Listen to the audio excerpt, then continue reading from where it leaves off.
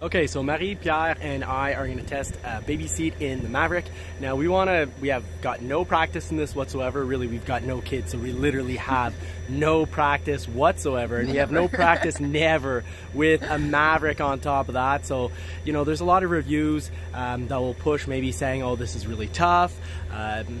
With that kind of title. To get more views, well, what we really want to make sure is that you've got the right information so that you make the right purchasing decision. We want to be there to help out. So Johnny's Car Care and Reviews, like and subscribe if you want, you know, the real deal behind, you know, pretty much everything we put our hands on. So we're going to do this for the first time. If you look like fools, well, that's because maybe I am, and we'll see how Marie-Pierre does, because we'll let her set this in, see if she can handle it. Okay, so Marie's gonna see what she can do for bringing in the car seat, because apparently this has, for some, been a very difficult process. It's big, and we see that we have the right space for sure. If you drive and you need to put your seat back, you have a good amount of space, I would say. So with that seat, we don't need to go search for the hook, but if you search it, I will just remove it to show. If you need the hooks, it's easier. You just need to pull that.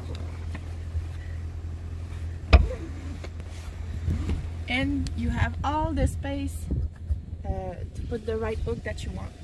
So those are your tether hooks right there. The seat does move forward quite a bit. Now, of course, if we had both seats back as absolutely far as possible, basically this one is as back as far as possible.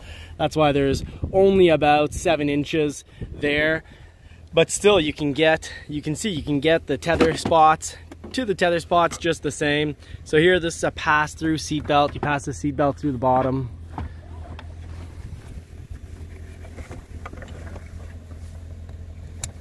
So I read the instructions before, so on the baby seat. Yeah, it made it more easier. So that's it. Yeah, so definitely if you don't do the typical guy thing of not reading instructions, yeah, you might fumble a while and say, I don't like these dimensions. But when you actually read the instructions in the first place, like Marie-Pierre did, it's as fast and easy as that. We really don't think having to get the tether hooks in the back, you know, one video presented them as being like so far down you can almost not get your arm back there, but I don't have the smallest arms and I can reach back there no problem. And yeah, it was a lot of space. It was enough. Great. Now here's the real test, Marie. Why don't you try to go sit in the driver's seat?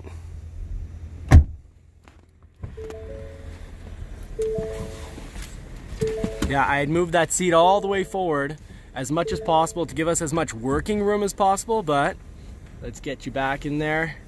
How do you feel now? Plenty of space. It's the right place that I would put my seat. And okay. I'm tall. I'm 5'8". Yeah, you always say you're 5'8", but I'm convinced you're 5'9". You like to play it a little almost shorter. 9. Yeah, with your boots, you're definitely 5'9" something. But anyways, we can see now that we could just, you know, drop a baby in there. Sorry, we don't have one to show that part, but I'm now going to show what it looks like if I'm sitting in the front and if I fit. Okay, so now Marie-Pierre is tested in the front, and in case you're thinking, oh, well, you know, she's probably not all that tall. I'm 5'11" with my boots, so 5'10", basically 5'10" and a half without. And where she put the seat is actually just fine, but what's nice is all models of Mavericks have the telescopic steering, so I can just put that right in to really get a little more arm room. And I do like, actually, speaking of arm room, Ford made this big huge sill. The door sill is super wide, and that's for getting just the right rest. You know, I'd put the seat a little higher. You can pump the seat up like this, and you can get just the perfect elbow spot on that door sill. Leg room, I'm fine. Now I will say, if I was 6'4", 6'5", yeah, there'd be maybe there'd be possible issues.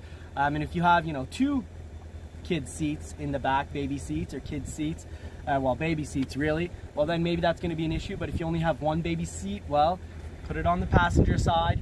And then yes, if you do switch drivers really often, maybe it'll create an inconvenience, but this is very doable. So I hope this has been helpful. It really is our goal, and if you do find our videos helpful, please do like and subscribe, because we really want to cover the real deal on everything. We're not just looking for clicks and say, you know, Maverick can't handle a baby seat, because that's clearly, this is like one of those long ones. The more straight up ones, we believe, would have taken up actually less space, and here we are, we're fitting great, no issues at all. Love the telescopic steering that's available on all models. Remember, if you get an XL, you cannot get cruise control from the factory, but we'll talk more about all those, what you can get, what you can't get, in other videos. So stay tuned. Thank you for watching.